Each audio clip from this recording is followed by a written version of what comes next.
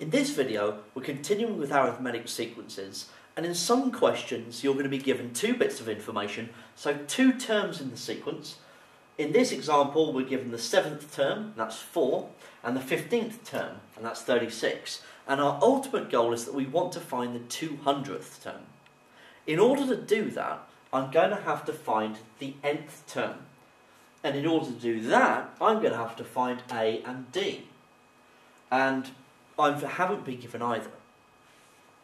However, I can use this formula in order to rewrite these two bits of information. So let's deal with the first one. The 7th term is 4. Now the 7th term can be represented with U7.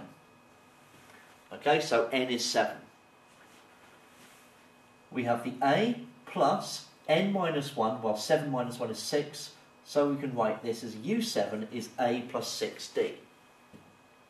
Okay, but I know that U7, the 7th term, is 4. So I can rewrite that as 4 equals A plus 6D. Likewise, if the 15th term is 36, then U15, or 36, is A plus 15 minus 1D, so 14D.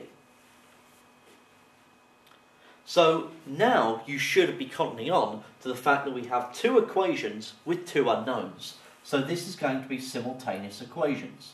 Let's call the first one equation 1, the second one equation 2. So if we do the equation 2 take away the equation 1, then I've got 36 take away 4, that's 32. I've got A take away A, so the A's cancel. And I've got 14D take away 6D, well that's 8D. So D must be 4. Okay, 4 8s are 32. Substitute D is 4 into one of the two equations, so I'm going to sub into 1. So I've got 4 is A plus 6 lots of D, so that's 24. So A must be minus 20. 4 take away 24. So that now means that I've got the A, I've got D, and I can then write UN is A plus n minus 1 times D, which is 4. So this is the nth term of the sequence. Now what I want is the 200th term. So U200 is minus 20 plus 200 minus 1 times 4.